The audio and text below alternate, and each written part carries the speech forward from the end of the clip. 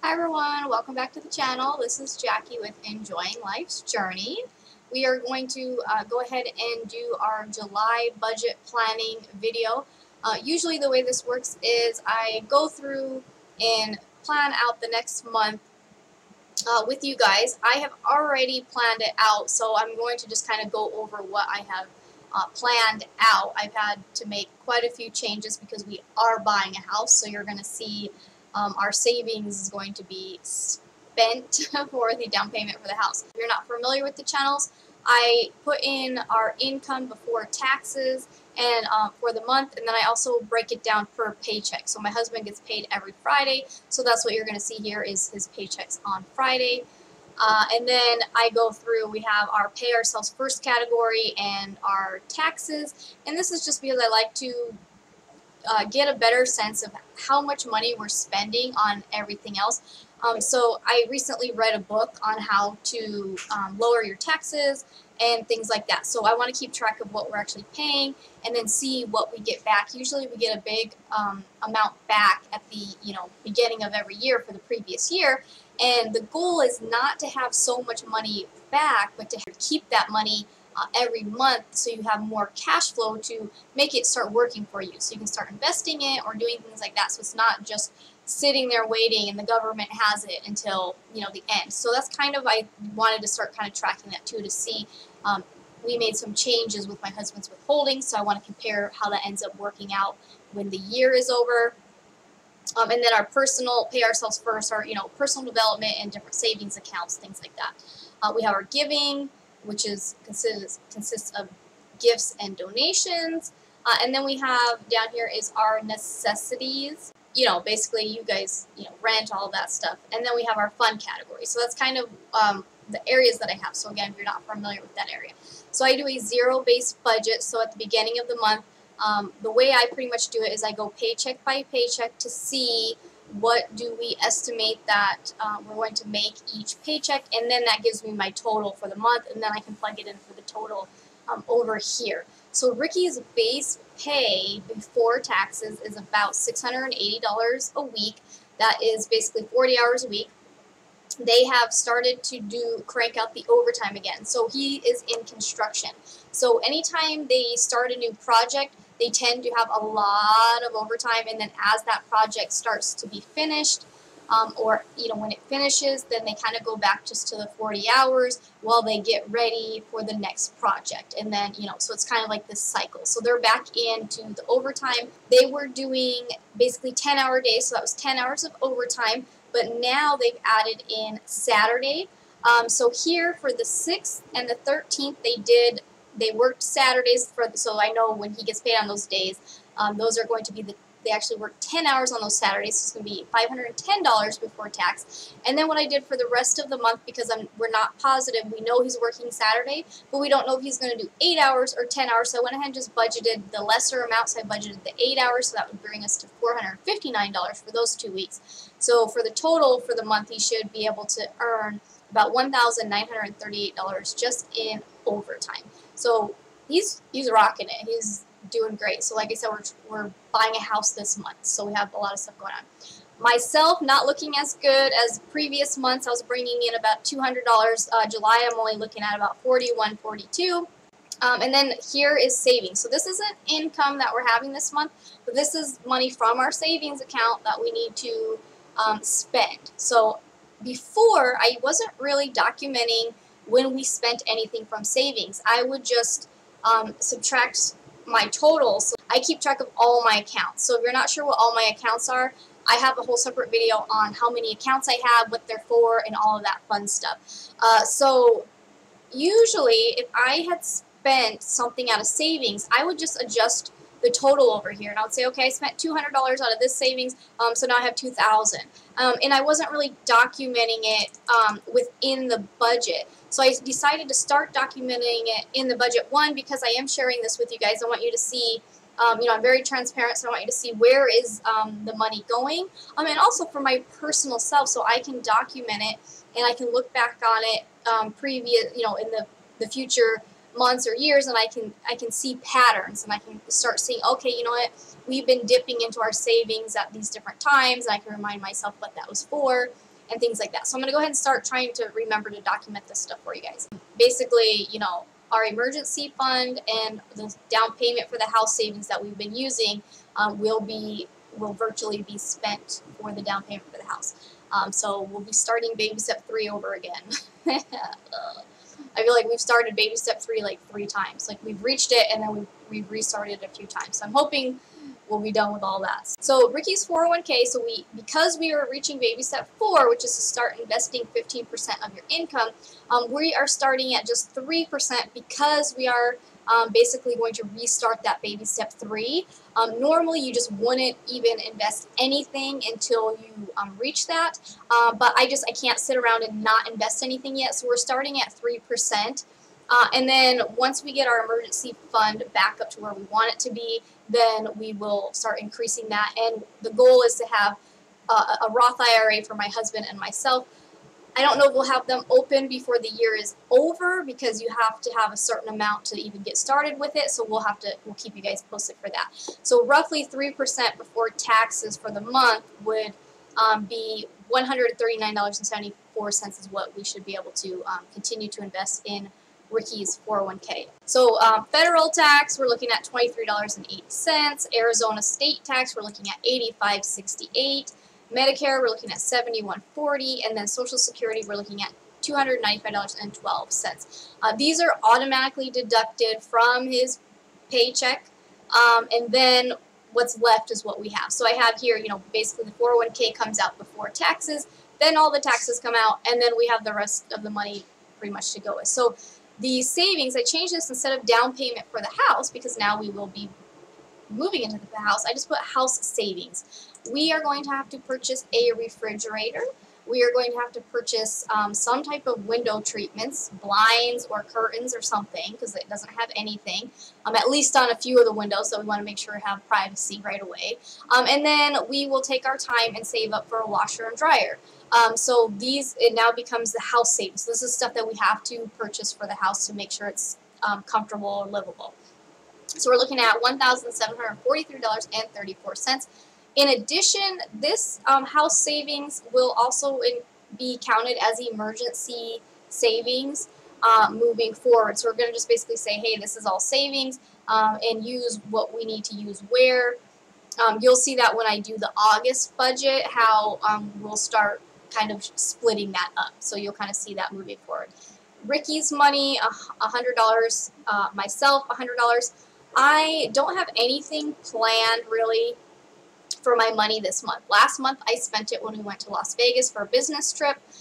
So, you know, if I need to, I will actually be using my money in addition to anything for the house. So we'll see how that goes. The business, again, we're putting $100, basically reinvesting $100 back into the business every month.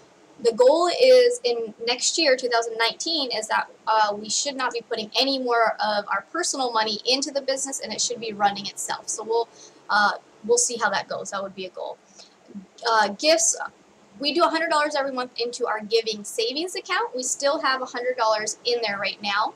My birthday is July 9th, so I'm going to be 36 years old. Awesome. So we will probably spend a portion of this. We were thinking about just going camping just one night because Ricky is working Saturdays. So we'll see what we actually end up spending versus if we're still going to save any of that. And then down to the necessities. So like I mentioned, we are buying a house. Now, I want to thank you guys who joined me on my live stream. I did a random live stream from my cell phone on Friday. And I kind of gave you guys the little update that we were buying a house. We are still waiting to hear from the seller if they are going to fix the issues with the house.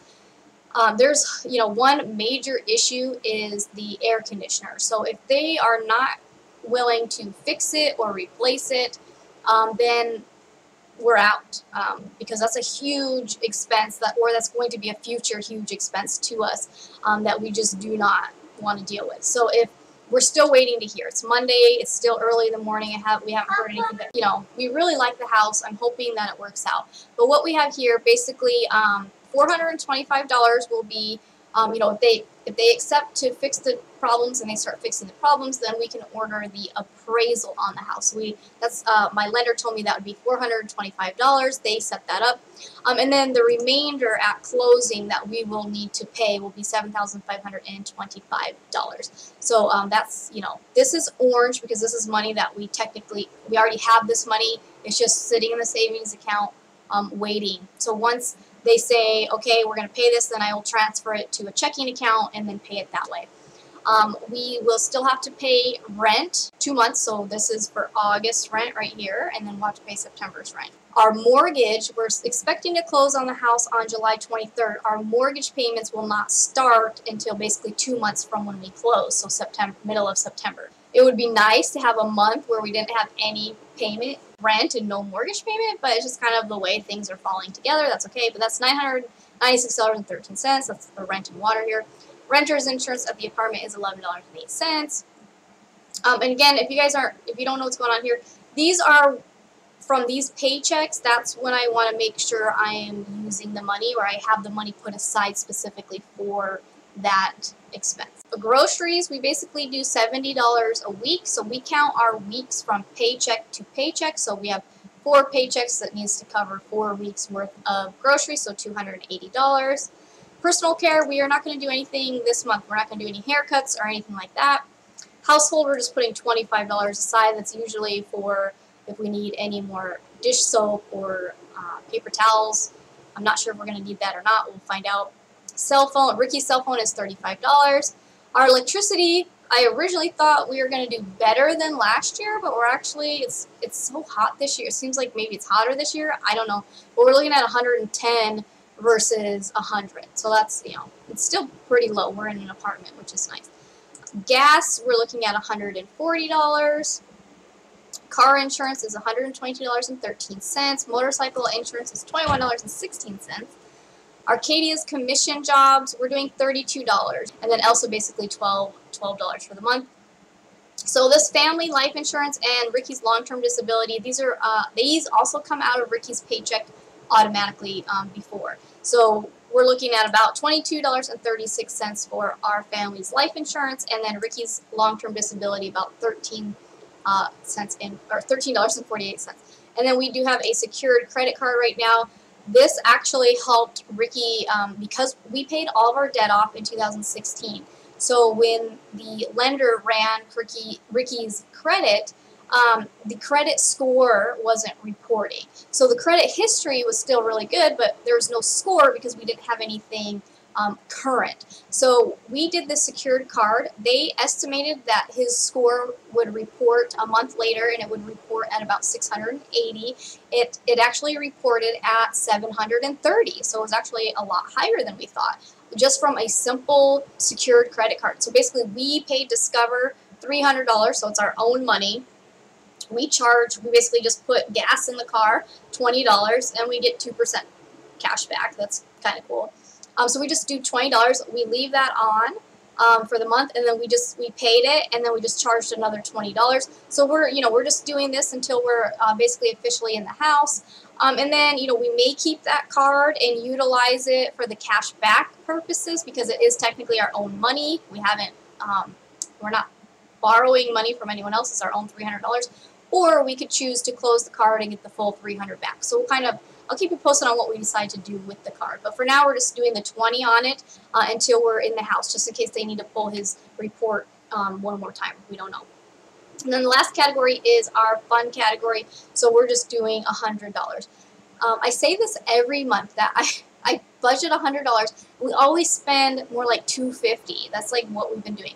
So this month, because I'm really like, we have a lot of extra things to buy for the house, I am not eating out. I am making a commitment that in July I am not eating out.